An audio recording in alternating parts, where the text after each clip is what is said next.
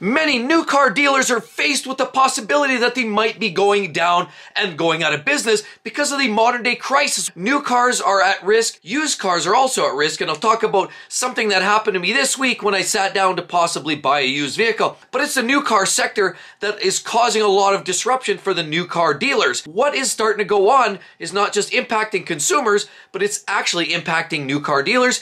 You might actually find yourself in a position where you can buy yourself a great new car and get yourself a phenomenal deal. Take a look over here. We have this beautiful little F-150. This is a Tremor right here. And I look on the sticker sheet here and we see, because of what some of these new car dealers are faced with. Today, car shoppers are actually looking at extensively high MSRP sticker prices for their vehicles. They're also worried about monthly car payments and they're trying to budget it in accordingly. And as well, high interest rates are having a big impact on your ability to buy a new car. Now you look at some of the prices of some of these vehicles, they are sky high.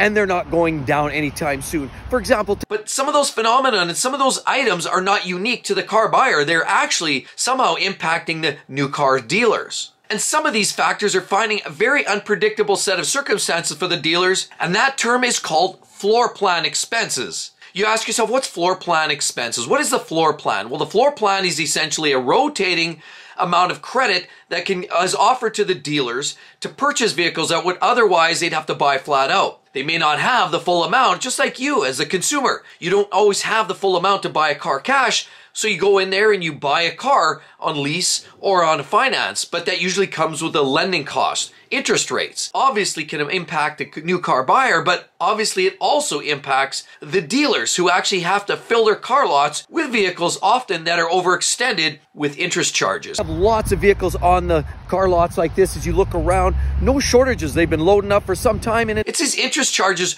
which can quickly turn a vehicle from an asset to its big liability in short time, because a lot of what we're finding is the longer these dealers are holding on to these vehicles, the longer these floor plan charges start to accrue. Now we're into 2023, rolling into 24. We have vehicles that have been sitting on the car lot. We've seen this before. I've talked about this. And we see a price tag of what? $77,900 on this one.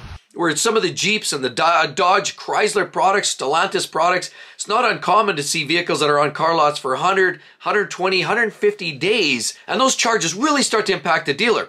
We're talking about on a monthly basis, every time they have to make another payment to interest charges, it's going to cost huge money, and that's money out of the pocket for the dealer. So they're going to incentivize the sales of a lot of these vehicles. Now, obviously the modern day general managers are always looking at the inventory, what they have, how long those vehicles have been there for, and they collaborate with their sales managers to say, hey, I can offer up certain aspects. I can give you obviously incentives. We need to push these products. Some of them might, this goes on across the nation. These particular vehicles have high incentives. Go out there and push this line of Jeeps, maybe push these line of Rams, or even Toyotas, Hondas. Anything that's been sitting on the relevant lots are potentially going to be a liability in short order. Once you run beyond 30 days, it starts to add up and some of those costs start to accrue. And became the victim of such a scam now.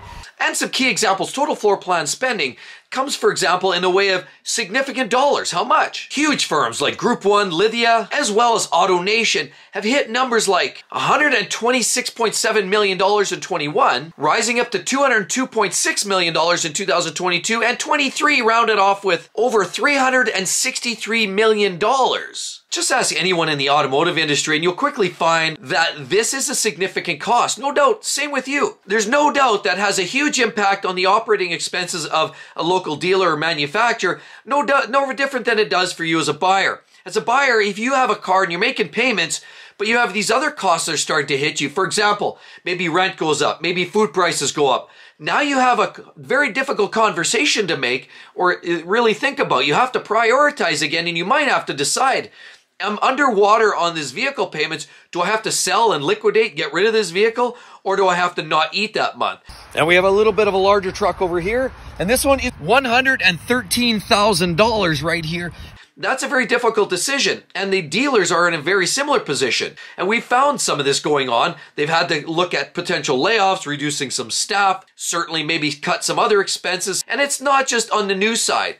Obviously, the floor plan costs are huge on the new sector, but when you're talking about a dealer and they're trying to sell some of the used cars, that's a place that they can start cutting costs. I'll share a little story. I was actually in on a dealer test drove a vehicle slightly used this last weekend.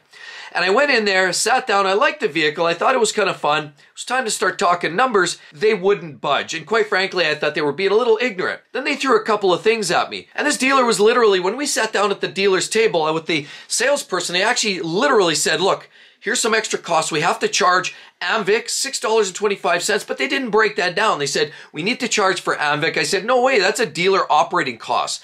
They were trying to hit me with that. And then they said glass etching, but they had this total number of $850 or 800 and some dollars for glass etching, and as well as AMVIC fees. AMVIC is cost of doing business. That's part of the legality. Yes, it has to be paid. It's part of the process if you're an AMVIC approved dealer, but the glass etching, yet another one. They were trying to round up and top up this whole conversation with some additional costs, which I had no part of. I said, not only that, we're not even talking about the base price of the vehicle. So first of all, I'm not paying those fees. And second of all, we need to knock some more price off the price of this vehicle. Otherwise, I'm just not interested. So now we're having dealers trying to find creative ways to rejuvenate or capture some of those costs elsewhere. It's not just on the floor plan. Now they're trying to go outside. They might hit you with some other costs at the service center, parts. They might start putting some premiums in places like that. Maybe instead of giving you coffee, they'll just say, hey, here's a token, whatever. But they're going to start cutting costs and even apply some of these costs on some of the used vehicles just to recoup that. After all, it's a business, right? So if you lose in one space, you have to take in another.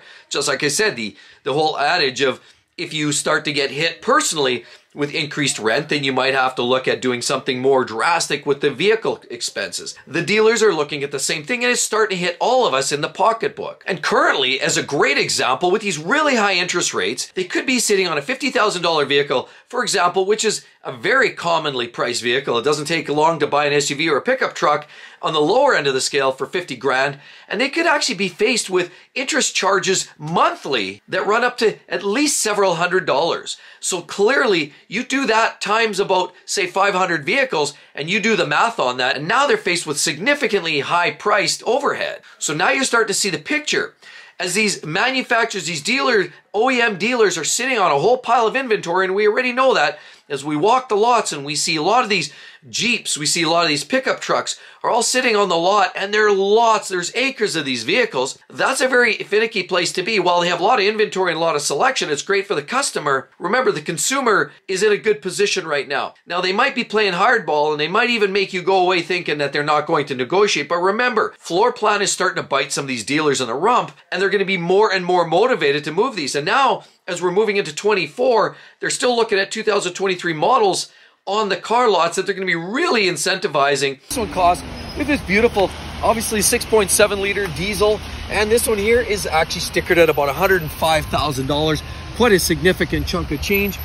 And they're really motivated to punt along. So now electric vehicles, for example, are now a bit exposed. They're not as good for the environment. And now that we've seen some minus 35, minus 40 degree weather, they've also been exposed to a lot of people that bought them and wondering, hey, that was a true mistake. So now some of the costs of the battery replacements, the actual ownership experience in the wintertime, obviously, and some of the maintenance costs, the higher price of batteries and tires, and some of the other insurance costs that are escalated, means that people are second guessing. And even with some of the incentives that the government's offering up and the local dealers, still people are reluctantly buying or not deciding to not buy some electric vehicles. So they've leveled off. And so now dealers pitching those, for example, Tesla, and a lot of these manufacturers, even that are just selling pure EVs now, are struggling with selling those vehicles. Charging costs, they got to keep the vehicle charged on the lot. Small amount of power cost becomes parasitic when you have a fleet of 100 electric vehicles plugged in simultaneously. That's a parasitic cost. Holding costs, of course, floor plan was going to impact those as well. People are going back to some of the lower cost internal combustion engines, while a lot of the higher priced, higher margin vehicles are sitting, and they're not selling like they did 6 months or a year ago. And of course, this does impact negatively the floor plan, and hence here we have a situation where a lot of these dealers are starting to struggle. Not like a lot of you are going to feel sorry for them, but the bottom line is, it doesn't take long to figure out. We're starting to see a lot of the car lots filling up, the inventory backlog, it's there. You have options, you have choices. And remember, incentives are starting to come. Don't be in a rush, because remember, they are starting to become a little bit more motivated to sell these vehicles. And we're seeing 30, 60, 90 days on a car lot just means that they're stuck with those car payments. Now, when you're talking about a finite margin on these vehicles, and then you start incorporating some of these floor plan costs, as well as staff and all the other overhead, it starts to become less palatable for these dealers, and they have to get these vehicles moving. But you and I as a consumer know that with high cost of living, as well as high interest rates that don't seem to be impacted. For example, I see in the Bank of Canada decided here, another recent assessment here yesterday determined that because the GDP is good, we have inflation's holding steady, but it's not actually dropping, that they're still holding steady on the cost of lending. So that hasn't changed. The bottom line is people are stretched thin and they're not deciding actually not to buy a vehicle. A lot of people are making that choice to actually fix what they've got because it's just going to be cheaper in the long run.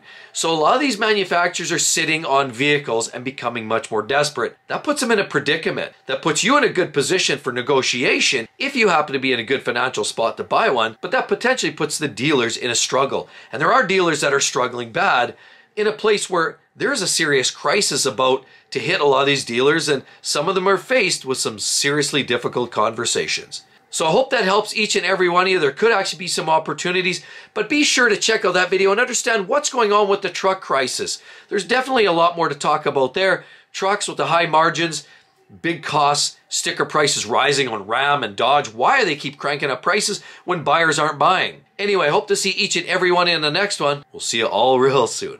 Bye-bye.